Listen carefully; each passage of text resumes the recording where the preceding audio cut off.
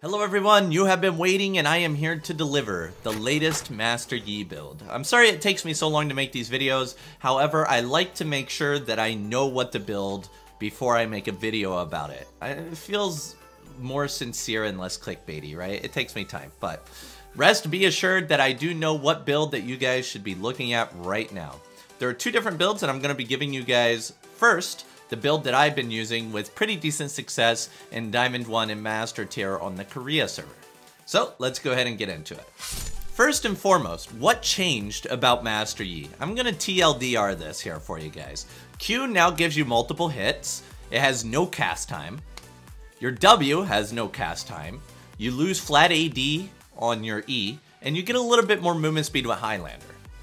Gunju's Rage Blade no longer stacks with your double strike efficiently. Before it used to be auto, double strike, auto, double strike. Now it's auto, auto, double strike, auto, auto, double strike. And it's every third on hit. And Conqueror was nerfed from 10% to 8%. So there's a lot of changes that happened to Master Yi, but even though it looks like a net power nerf, you have to remember that the no cast time on Alpha Strike is huge. There are so many situations where I would have died had I had cast time, but now without cast time, it's fine.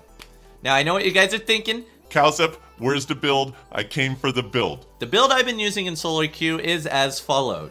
I am using the Precision Tree, and instead of Conqueror, I'm using Lethal Tempo. And the other runes are the same, except I've been using the Legend Tenacity instead of Alacrity. You can really switch them based on whether or not you need them, but Tenacity is really, really powerful. And it feels really good in most situations. You can use Alacrity to make up for the 8% attack speed nerf that we got last patch. But I think Tenacity is probably the best, but it's really up to you. In the secondary tree, we are still bringing Domination. Please, like, everybody bring Sudden Impact. Have you guys, like, looked at the numbers on that? Like, it's terrible. What you want to do is you want to bring Eyeball Collection, and you want to bring Ravenous Hunter. There's really no debating. That's just what you bring there. When it comes down to your minor runes, you want to get Attack Speed, the Adaptive Force, and then the last row, you can get whatever you want. Armor helps with the jungle, right? So yeah, that is the current runes. So not much has changed. We went to Lethal Tempo over Conqueror, and I already know what you're saying, Cowsep, what about Hail of Blades? I'll get to that. That's the next build, okay? This is my build that I'm using right now. For skill up, the skill ups are still the same. Q, E, W, R, right? Well, technically R is first, but... the build. So a lot of you guys want to know about the build. So right now, people are still building Gunju's Rage Blade, and I do not think that's right. If you guys have been to my sponsor, u.gg, use my link. You can actually see if you check out the bronze players and the silver players, they're building Blade of the Rune King instead of Gunju's Rage Blade. And that is actually, in my opinion, the right thing to do. I think right now Gunju's Rage Blade is not the way to go. Right now, in Diamond Plus, in Korea server, the win rate is 43% at the time of making this video. 43%. Worldwide, the win rate is 46%. And they are all building Gunju's Rage Blade.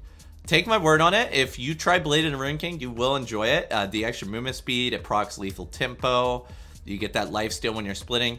Very, very good. Highly recommend that you guys try it. It is what it is. All right. After you get Blade of the Rune King, we need to discuss the third item. So this is where it gets really cool because now you have choices. So before you would get Blood Razor, Gunju's into Death Dance. Now you get Blood Razor into Blade of the Rune King, and then you have your multiple choice here. We have Wit's End for high magic comps or where you need to sustain.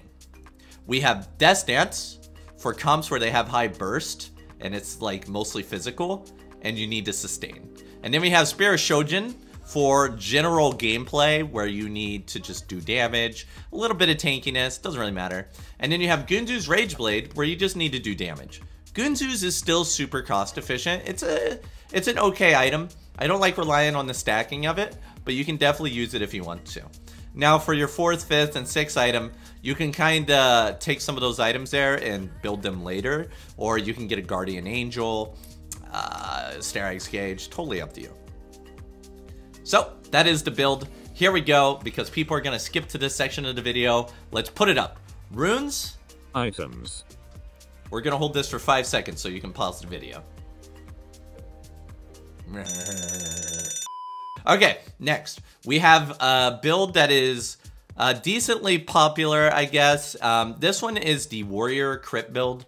I've been seeing Night Blue 3 use it quite a bit. If you guys remember, when the new Yi first came out, I've been playing the Warrior CDR Crit build for a while, and I lost, like, all my games. So this isn't a build that I personally recommend, but it's a popular enough build that I feel that we should talk about it.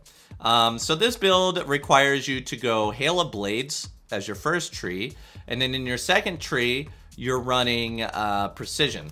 And what you want to build on this build is you want to go Warrior into Spirit Shojin, into like an Infinity Edge, into like a Phantom Dancer or a Shiv. So it's basically you just try to do as much damage as you can and get that CDR. You can also get an Esentriever as well. I'm not too onto this build, so you know, I don't really know what to say about it. I really think the Blade and Ranking build is just better at the moment. But if you want to go like damage or crit, definitely you can look at that build as well. Okay, so with that said, guys, I actually do not think that Master Yi is terrible this patch. You can see that his win rates across the board has fallen, but I think that's primarily because people are still building Gunzu's Rageblade, and they haven't gotten used to the no cast time alpha. If I'm playing, right now I'm playing Master Yi with Master Tier Korean players, and we also have Night Blue playing Master Yi and Challenger NA, then I think that he's not bad enough that you should quit him if you're in like gold, right? If you're in gold, you could definitely use Master Yi to carry yourself out. So don't be too discouraged right now if you think Master Yi's not that good this patch. He still has like a 50% ban rate in silver, and he's picked quite a bit. Really, he's not bad. Follow my builds, and you will be good to go. If you still find yourself losing, you just need to change your play style a bit. If you go the crit build, you probably want a team fight. If you go the other build, then you probably want to focus more on objectives and some split pushing, and then do a little bit more team fighting. Without Gunzu's Rageblade, we're doing a whole lot less split pushing. So, but we could still get the dragons and stuff, just less solo barons. Anyway, if you guys have any questions, feel free to leave them down in the comments below. I'll try to address them in a future video. I know you guys have been waiting for this build video, so I've been trying to get it out. But as I said, I don't like to release build videos without at least practicing for like 2 or 3 weeks. That way I can give you guys the best build possible. So anyway, enjoy the video. Wait, we just had the video. Anyway, enjoy. Anyway, have fun in solo queue. Don't forget to leave a comment down below if you have any comments or anything like that, and I'll see you guys later.